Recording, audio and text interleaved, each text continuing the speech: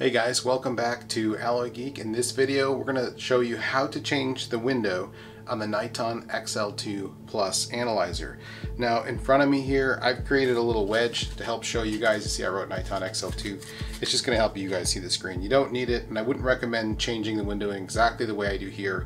Tilt the analyzer sideways like this when you do it so you don't drop anything in the end. So let's get started here. So the first thing I'm going to need is just kind of a clean workspace. I'm going to set this up so you guys can see it. You'll see the analyzer here. Let's get this all set up. All right. So now it's the same as the XL2. So if you didn't know that, you just remove these front two screws here. Take the top one off.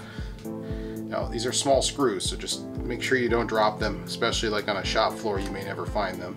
And you can find more of these screws on alloygeek.com, but you don't want to lose things when you don't have to.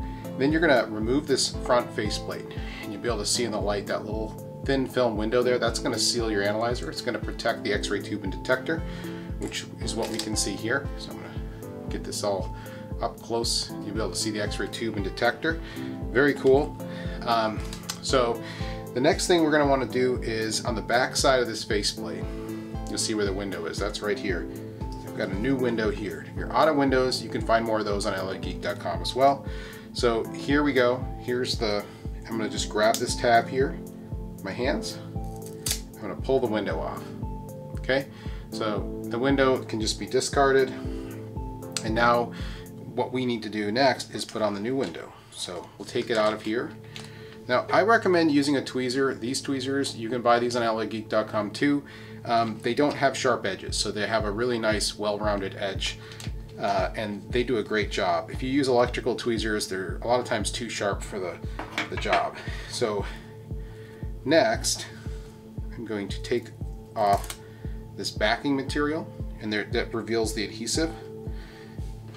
Now I'm going to take the window itself, and I'm going to align that with this hole. So you'll be able to see that just like this.